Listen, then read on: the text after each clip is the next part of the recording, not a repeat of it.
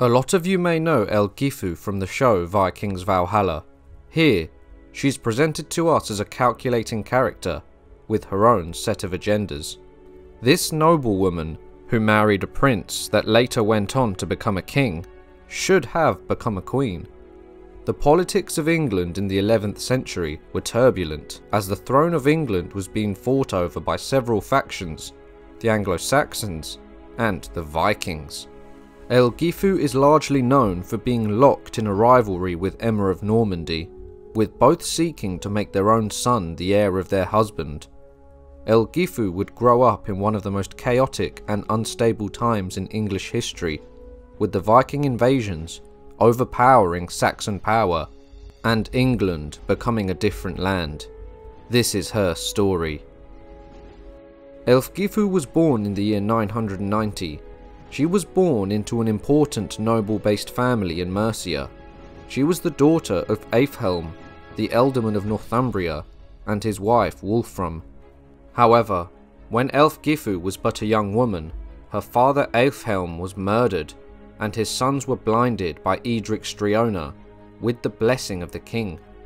When Sweyn Forkbeard began his invasion in England in the year 1009, the family again would come under suspicion of treachery, and further family members were killed. Sweyn Forkbeard would soon take the whole of the north, with Earl Uhtred of Northumbria submitting to him and proclaiming him as king. Sweyn would marry his son Canute to Ælfgifu in order to seal the loyalty of the north. Sweyn would prove to be a brilliant general and would go on to govern England, but he only lasted 5 weeks on the throne, dying unexpectedly in February in the year 1014. The Ealdorman of England quickly sent for King Ethelred to come back from his exile, and he then sent an army to London, which forced Sweyn's son Canute to flee back to Denmark. Ælfgifu would give birth to 2 sons, Svein and Harold. King Ethelred would soon die, prompting Canute to raise his armies and sail for England. He would then take the land, just as his father Sweyn Forkbeard did, and would be crowned the King of England. King Canute became the undisputed King of England in 1016, after the death of Edmund Ironside. Ælfgifu must have been excited and overwhelmed when she heard that her husband was the king. It's possible that she was called up to London to take her position as queen. However, Ælfgifu must have been disappointed to hear that her husband had married Emma of Normandy. It was common practice for conquering kings to marry into an existing royal family, and that's what Canute did, taking the English queen Emma of Normandy, who had previously been married to Ethelred the Unready. Emma was over a decade older than Canute, and she may have gained influence over him.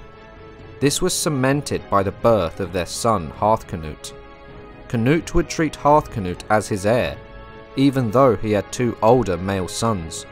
In addition to this, Emma was crowned as Queen of England with Canute in 1017, and she enjoyed a much higher status than Ælfgifu. Emma was no doubt Ælfgifu's rival for her position in England. Ælfgifu's whereabouts are not recorded for most of Canute's reign. However, as well as being the King of England, Canute was also the King of Denmark and Norway, and when his regent in Norway died in 1030, he sent Ælfgifu and Svein, his oldest son by her, to Norway to rule. Svein would be the new king, and Ælfgifu his regent, ruling in his name. Ælfgifu would quickly develop a bad reputation for introducing new laws, as well as a number of new taxes. She made herself and other Danes in Norway very unpopular and created resentment.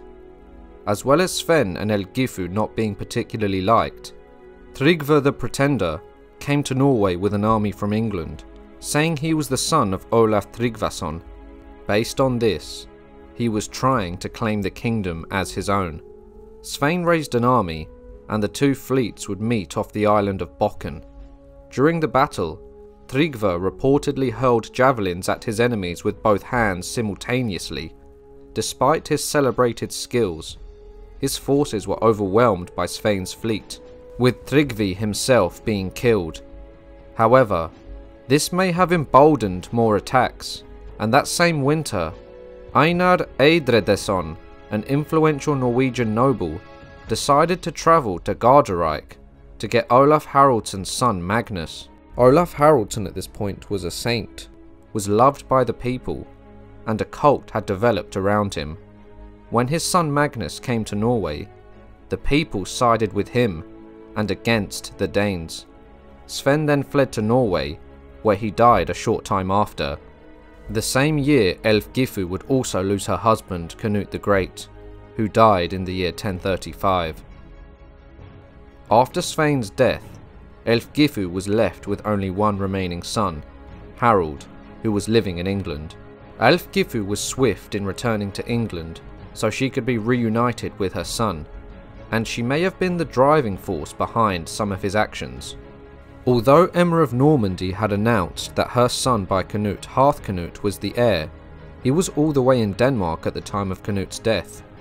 Ælfgifu's son Harold took the initiative, and soon after his father's death, he went to the Archbishop of Canterbury and demanded to be crowned the King of England. The Archbishop, however, refused to grant him the crown until a council be formed to see who should rule the realm.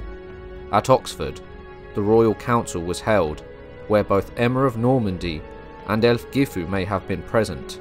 At the council, it was decided that although Hearth-Canute was his father's heir, Harold, as the only son of Canute present in England, was to rule as regent until the return of his brother. Ælfgifu was hosting feasts and offering many gifts to nobles of the kingdom in order to win them over and support Harold as the undisputed king. As well as this, the fact that Hearth-Canute had still not arrived in England strengthened Ælfgifu's cause, and in 1037, Harold was finally able to secure the English crown in his own name. This would drive Emma of Normandy into exile, with her future looking bleak. Ælfgifu finally had the upper hand and would rule England with her son, King Harold Harefoot. Emma, however, wouldn't give up so easily. Her and Hearth-Canute would meet up with a fleet of ships, ready to invade England. However, in March of 1040, Harold would die, having only reigned as king for 3 years. After this, Ælfgifu disappears from the sources. With the death of her last son, she probably fled, knowing Emma of Normandy and her son Hearth-Canute would come back and show her no mercy. Hearth-Canute would be crowned the King of England, ending the power struggle between the two women. Canute the Great was at fault for causing the tension between his 2 wives and 2 sons, while he maintained both queens, allowing them separate spheres of influence over his North Sea Empire. They both secretly wanted their own sons to be in the position Canute was in, and they would play the game of politics in order to do so. However, all of their sons had short-lived reigns. Sven, Ælfgifu's first son, only ruled Norway for 5 years. Her second son, Harold Harefoot, only ruled England for 3 years. Hearth-Canute ruled England for 2 years, apparently dying from an excessive drinking session.